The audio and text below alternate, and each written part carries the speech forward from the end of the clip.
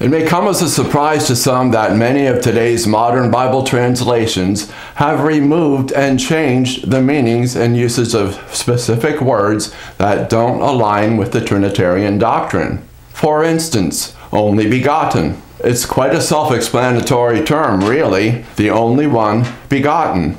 As a sample, let's read Matthew 1, verses 1 and 2. It says, "The book of the generation of Jesus Christ, the son of David, the son of Abraham. Abraham begat Isaac, Isaac begat Jacob, Jacob begat Judas and his brethren." Here we see the word begat, which has a lot in common with the word begotten in both the English and biblical Greek. True, we don't forget, only begotten sons have also acquired from birth special rights and privileges as only begotten sons. The point is, they have those special rights and privileges from the very instant they were born. Begat, begotten. But as Wayne Grudem writes in his book Systematic Theology on page 294, in the year 1886, scholars have changed the definition of only begotten to mean only or unique, completely disregarding the begettal overtones, as one writer puts it. So in nearly every modern Bible, the words only begotten simply aren't there in any of the 6 scriptures where they appear in the King James Bible. They were completely removed by Trinitarian thinking. I can't help but wonder about the uninspired creeds commonly recited among Trinitarians. For example, the Nicene Creed speaks of Jesus as the only begotten Son, begotten of his Father. This creed still uses the original definition of begotten. Or how about the Athanasian Creed, which brings out that the Son is begotten, yet the Father is not begotten. Does this mean the Father is not only or unique? Or will they come out with the modern revised English version of the Nicene Creed? Or maybe the new literal standard version of the Athanasian Creed? All of these creeds, in addition to volumes of books, theses, lectures, and sermons, are required and written in order to try and explain the Trinity. Yet, when we look and study only begotten and the Greek monogenes, the words are very self-explanatory, self-defining, self-evident. Still, Trinitarians must revise the usage of such words in order to suit their a priori, their premeditated thinking. Another rethinking of a simple word is firstborn. Again, a very common word in English and Greek, prototokos, one that was born first, self-explanatory, self-defining, self-evident, and, like only begotten, one that was firstborn also has preeminence in rank. He received this preeminence in rank because he was born first. A typical yet flexible practice in Bible times. We can look at it this way. Today, we have a well-known idiom, he or she was born with a silver spoon in his mouth. It's generally understood to imply someone was rich. But more than that, she was rich from the time she was born. So it makes 2 points. 1, that she was rich, and 2, she has been so from the time she was born. The very same comparison with firstborn. God's Holy Spirit inspired the Apostle Paul to use a word that makes 2 points. 1, Jesus has preeminence of rank, and 2, he had it since he was born, begotten or created. This leads into another change or revision in modern evangelical Bibles in Revelation 3:14. The King James Bible and the New World Translation translates it as Jesus is the beginning of creation by God. Arche is the Greek word John used for beginning. He uses it numerous times throughout his writings. Every time he does, it's translated as beginning. Trinitarians take exception to Jesus being created, so they have to change what John was saying to Jesus is the head of creation, or the likes. But nowhere else in John's inspired writings is the usage of the word arche changed from beginning. Only here, because not changing it conflicts with the Trinitarian doctrine. Otherwise, they wouldn't have to bother changing this one. and make it the only exception. Our next example of Trinitarian tampering of God's Word, in Philippians 2 verse 6, the King James Bible and virtually all of the older translations write, speaking of Jesus, who, being in the form of God, thought it not robbery to be equal to God. Does it kind of sound like Jesus wouldn't even give it thought to robbing equality with God? If so, couldn't that mean Jesus really wasn't equal to God in the first place, if he had to rob equality with God? Interestingly, that is what the Greek word harpagmos means, to rob or snatch something that you don't have. This and other forms of harpagmos are found in the Bible and the Greek Septuagint, where we read of wolves that snatch up sheep, birds that rob seeds. Outside of the Bible, harpagmos is used to tell of people that kidnap and snatch kids. As Jason DeBune's Truth in Translation writes, every one of these related words has to do with the seizure of something not yet one's own. There is not a single word derived from harpazio that is used to suggest holding on to something already possessed. This word clearly shows Jesus couldn't have had equality with God in the first place, since he was yet to rob or snatch it from God. Well, what's a Trinitarian to do? The usual, change the definition. The more recently published Theological Dictionary of the New Testament on page 473 also acknowledges harpagmos to mean actively take something, and adds that in non-Christian writings it is found only in this sense. But notice what they write next. The word then took on the sense and came to mean what is seized. It then came to be used. These are transitioning words of revision and change. Yes, the definition was recently changed. God inspired Paul to use a word that people then commonly knew that it meant to seize what you don't have. Trinitarians have since assigned a new, unique application of this word and redefined it, and in a way that many scholars acknowledge isn't used that way anywhere else. Now, how about the word God? We know, 1, it's used for the true God, and we know, 2, it's used for false gods. But does even God himself use the word with another, 3rd option? Yes, believe it or not, God is used to describe certain qualities of people and angels that have godly qualities, power, or godly authority. Scriptural examples: in Exodus 21 verse 6, God calls the judges of Israel gods in that they have authority. Is God saying those judges are the true God or false gods? Neither. Yet God still calls them gods. Same with the angels that God calls gods. In Psalm 82 verses 1 and 6, God calls his children gods. Is God saying those children are the true God or are false gods? Neither. Yet God still does call them gods. Thus, we see there is actually indeed a 3rd usage, application for the word God. In John 10 verses 34 to 36, Jesus himself agrees with this by quoting Psalm 82 verse 6, showing God calls people gods, and the scripture cannot be broken.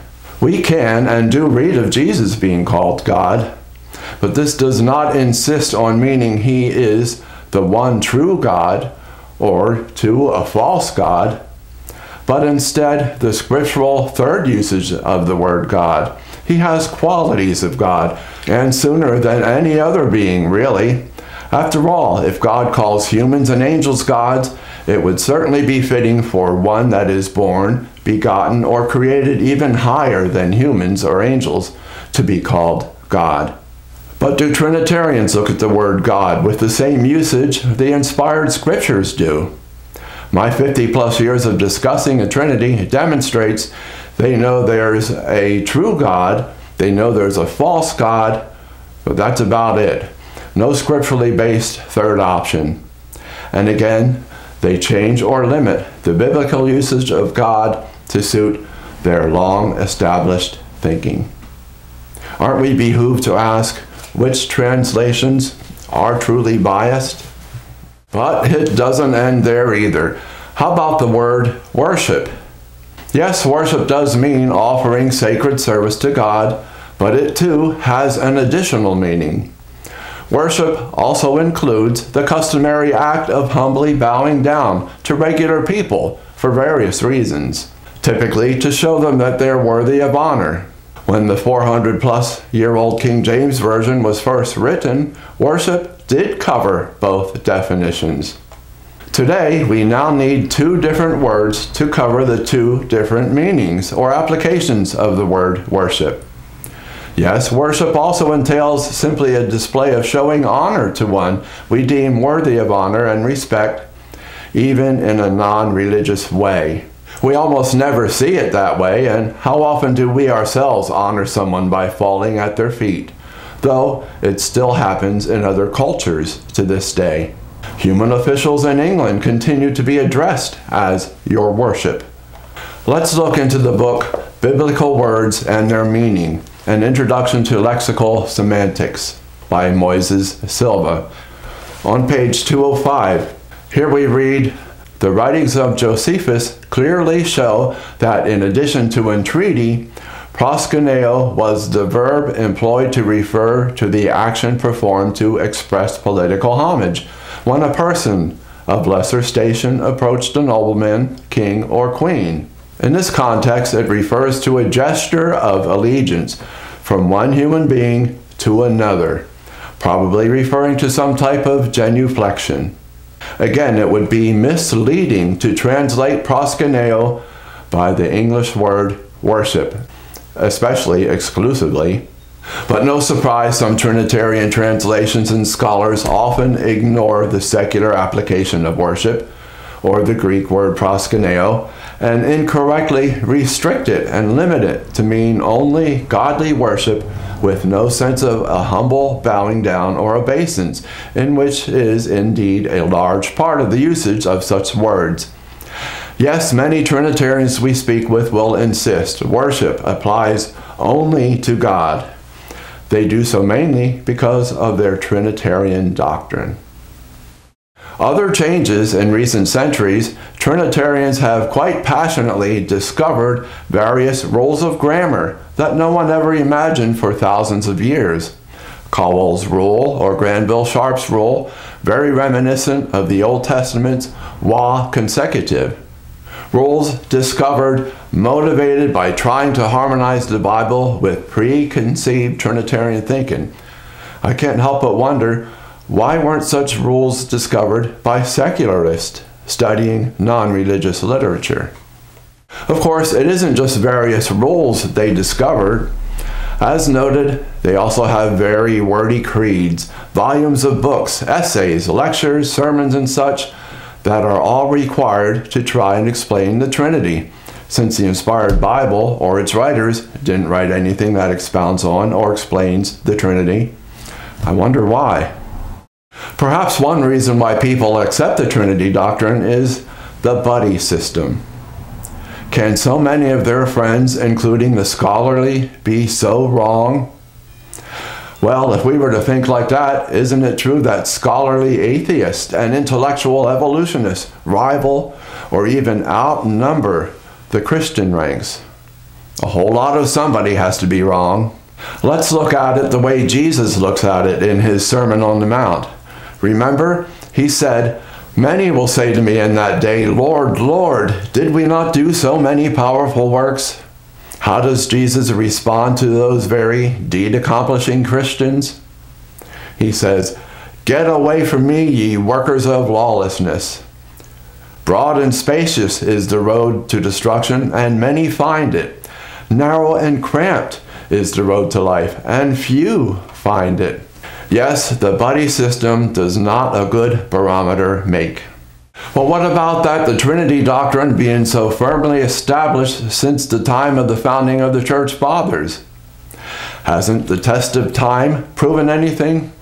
Aren't we standing on the shoulders of many great religious people of the past?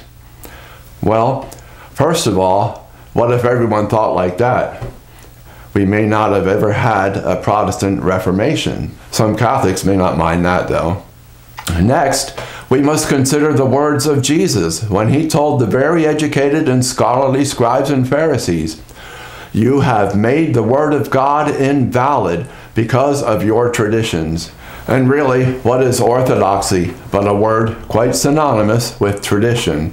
Thirdly, we need to keep in mind those founding church fathers weren't inspired by God. A lot of false teachings have crept in the 300 plus years since the time of Jesus and the Apostle Paul. Sadly, it's true, many barnacles have clung to the long floating ark of the Bible. So, modern Trinitarian Bible translations change or modify only begotten, firstborn, beginning of creation, robbery, worship, God, and more. They also discover rules and laws of grammar that no other doctrine requires. They may justify their Trinitarian belief since many of their friends believe it, but those friends may justify their beliefs because the first friends believe it. It's quite circular reasoning, really. And they fall back on traditions and orthodox teachings that require creeds, volumes of writings, lectures, sermons, and theses, and more. In many cases, there are people that accept those things sooner than what's written in the inspired Word of God, the ultimate and only true authority. And what about the many various interpretations of the Trinity? Some people will say they understand it. Others will say you can't understand the Trinity. While even others say, if you think you understand the Trinity, you don't understand the Trinity. Yes, it's just a mystery. But let's pause and think of this. God created His only begotten firstborn Son. Together, they created the heavens and the earth. Notice how brief, clear, and concise that simple scriptural truth is. God created His only begotten firstborn Son. Together, they created the heavens and the earth. Requires no creeds, very little expounding, is easily understood, no confusion, and nothing mysterious. Might Occam's razor come into play here? And this provides the best scriptural foundation to springboard the rest of our biblical understanding from. God created His only begotten firstborn Son. Together they created the heavens and the earth.